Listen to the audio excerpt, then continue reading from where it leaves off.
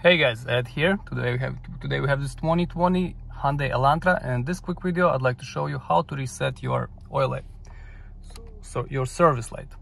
So what you're gonna do, we're gonna go using this button till user settings, scroll down with this button till service interval, press OK, and then you're gonna press reset. Press OK, and it's asking me reset time and distance. Press yes. Boom, and it's reset. Super simple. Hope this helps. If it does, please press like button. Have a great day. Bye.